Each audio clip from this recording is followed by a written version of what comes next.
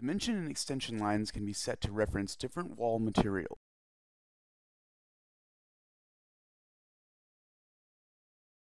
When the wall thickness of the 2x4 siding wall is dimensioned, the dimension lines reference the edge of the exterior wall.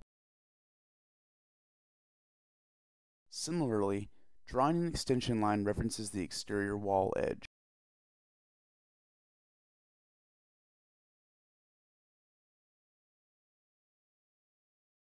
To set dimension and extension lines to reference a wall material, select the wall for Edit.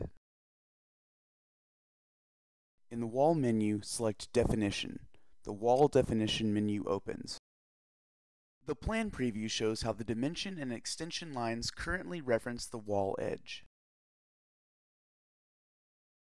To reference the outside of the wall's sheathing, find the sheathing row and change the dimension and extension columns to Outside.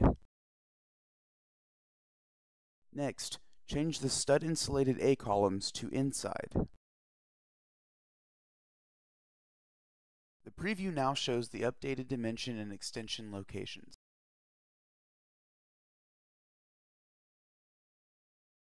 The dimension and extension lines now reference the wall's sheathing.